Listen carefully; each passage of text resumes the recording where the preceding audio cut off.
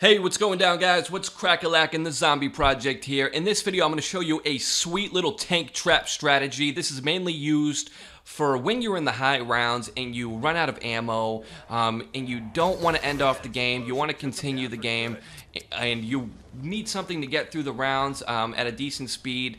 This is a great little strategy. I wanted to show you guys how to call the tank. There's a little switch behind the tank station that you just saw me hit there. That's how you call the tank. Now that I have called the tank is on the way down.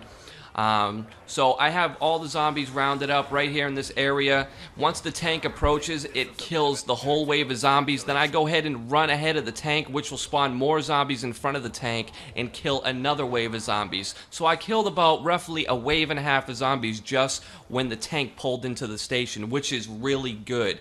Now that we have the tank at the station, right when it pulls into the station, you can go ahead and activate it again. You don't have to wait for the tank to recharge, because what you did was you called the tank. You didn't ride the tank. If you rid the tank, then you would have to wait for it to recharge. But you only called it, so you don't have to wait for it to recharge, so you can just round up another wave of zombies like you see me doing here. Try to get as far away from the tank as possible, because you got to get a running head start. You want to get as far away from the zombies as possible so you can jump up on the tank and activate the tank before the zombies jump up on the tank.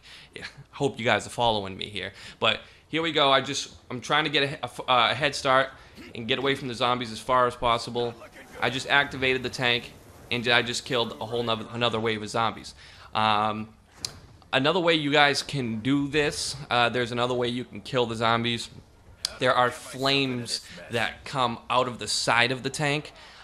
So what I do here, this is a little bit slower, but I have the tank pulls in, and right there it shoots flames right out the side, and that's another way you can kill the wave with the tank. And while you're waiting for the tank, you can, if you see the robot coming, you can even use the robot foot to kill a wave of zombies. You can run up here, kill a wave of zombies while you're waiting for the tank, and there we go. I mean, this is a great spot to run. But I wanted to show you guys this clip real quick. The tank can down you. I don't think it was like this before we got the update, but the tank can down you, and right there, this is when I was testing this out. So what you want to do is you want to make sure that you don't make contact with the tank. If the tank shoots fire and the fire hits you, that's okay, but you don't want to make contact with the front of the tank. So you want to make sure that you stay ahead of the tank at all times, or else it will down you. But that's it. I hope you guys enjoyed the video. If you enjoyed the tip, man, smash that like button for me. I'd really appreciate it. That's all I got for you guys right now on the Zombie Project. I'll catch you guys on the next one. I'm out. I'm outie. Peace.